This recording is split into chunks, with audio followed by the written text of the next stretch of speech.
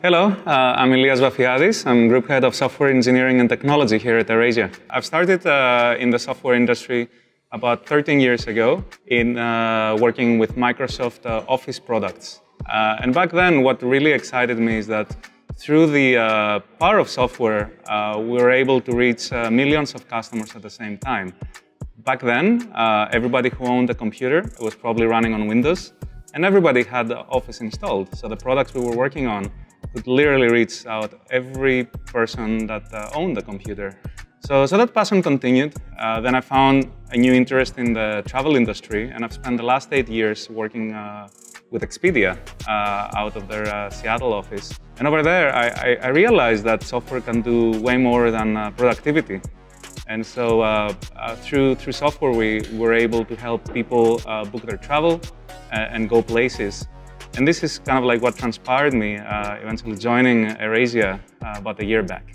Yes, currently we have a software engineering team in 3 locations. We have a team here in Kuala Lumpur in Red Queue.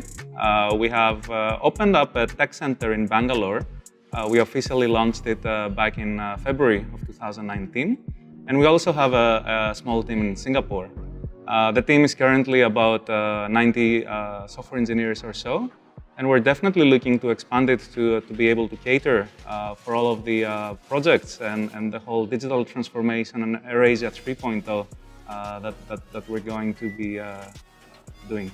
So AirAsia 3.0, the transformation is about changing AirAsia from just being an airline to this travel e-commerce superstore. We're building a platform that will be able to deliver travel products and more to our customers.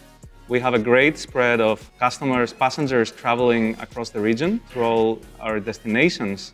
And we want to leverage that and help our passengers find better travel deals like hotel or holiday packages, or offer them some deals, unique deals for the destinations that they're going to. And not only, we want to expand that and have our platform be something that they will use on a daily basis.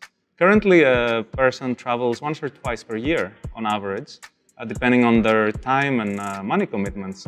But we want our platform to help people on a daily basis. So we're doing several initiatives around ensuring that our customers can use our application platform on a daily basis. What's really exciting and in line with the 3.0 vision and this daily app use is that we're looking into creating a social aspect to our platform. So what we're doing is to create an ecosystem where our passengers can talk to each other, meet with each other, and then potentially even plan activities together all the time, all along. Like, we'll be able to know what their interests are, and then we will be able to offer them relevant offers for what they're interested in. So you will soon see some of those products come to life. You might have seen in the past couple of months, our mobile app offers the capability for passengers on the same flight to talk to each other and meet with each other. We're expanding that capability beyond just the flight component. Absolutely, yeah. Google is one of our core technology partners. Over the last couple of years, we have been migrating more and more of our services into Google Cloud Platform, or GCP. And we're continuing to do that the rest of the year. We're also partnering with them in key initiatives that will help us accelerate our path towards the AirAsia 3.0 vision.